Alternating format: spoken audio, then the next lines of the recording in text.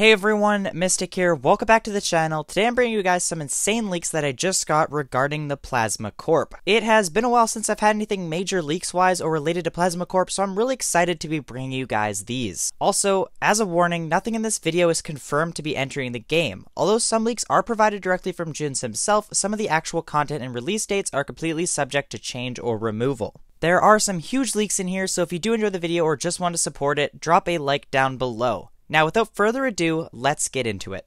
So, in today's video, as mentioned before, I'll be covering some of the leaks that I have received either from Junz himself or from other players. Within these leaks, there are a few possible weapons and items, as well as a cornucopia of information through screenshots of messages and chats.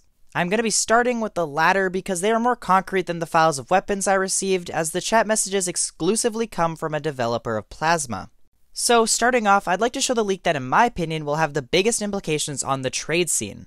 As per Junz, we'll be seeing a new limited shop coming very soon. This will include 2 new tradable melees. One of these will cost the usual 999 plasma coins as we saw with the neutron sites, however the other will cost a whopping 3,999 plasma coins. Now, sadly I don't have any info of what these items are actually going to be, except for Junz briefly saying that the 3,999 one is going to be pretty great. That being said, it is still obvious that this shop will have huge implications on both the plasma and trade scene. The recent inclusion of the 999 plasma coin neutron sites brought upon the first super rare tradable item to come from Plasma. Ended up with a price of about 20k, however now we will have an item that costs 4 times that price and undoubtedly will be way more unique and flashy. There is a very great possibility that the item could hit the 100k mark, making waves in the trade scene as well as giving another incentive to grind plasma and reward to those who already do. We can definitely expect this limited plasma shop to actually be coming out within the next week. It has already been a few days since I received these leaks and Junz said it could come in the next week or so. The shop, as well as per Junz, will be staying until May 1st.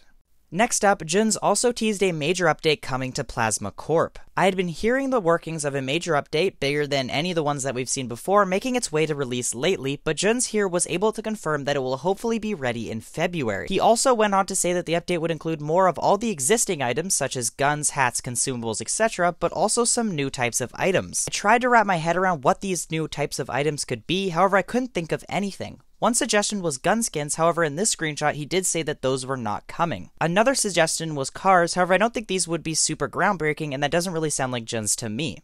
I am sure however that Junz will surprise us all with this update. We haven't had anything major added to the main shop for a while, so I'm really excited to see what's going to happen.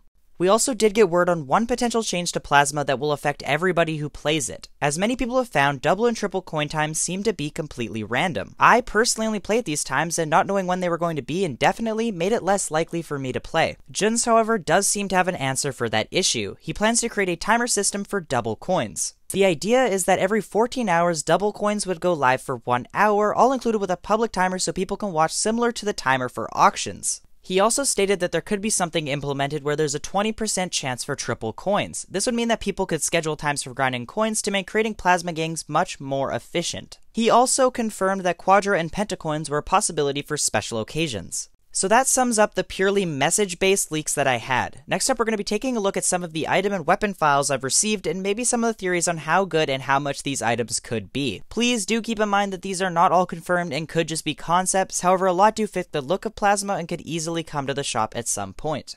So the first file we're going to be looking at is the one on the screen right now. I did get it confirmed that this was going to be a jetpack.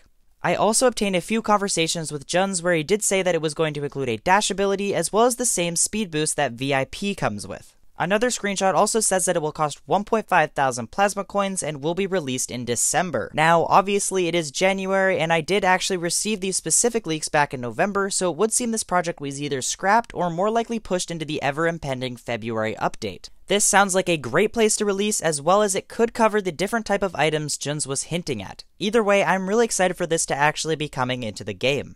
Next up, we do have an item called the Plasma Blades. These feature a circular handle with 2 plasma blades sticking out of it. I can actually see a similarity to the Renegade blade and how the 2 blades come off the circular handle. This could possibly have the same idle animation where every few seconds the blades spin around the handle. There's also a place on the back icon where the blades would collapse and the circular handle would go on your back. I think these would probably be a strong 9 damage type dagger weapon. I assume that they would also cost quite a bit due to the idle animation, probably ranging around 2 to 4,000 plasma coins. I do think, however, that these may not make it into the shop since they are quite similar to the Renegade blade.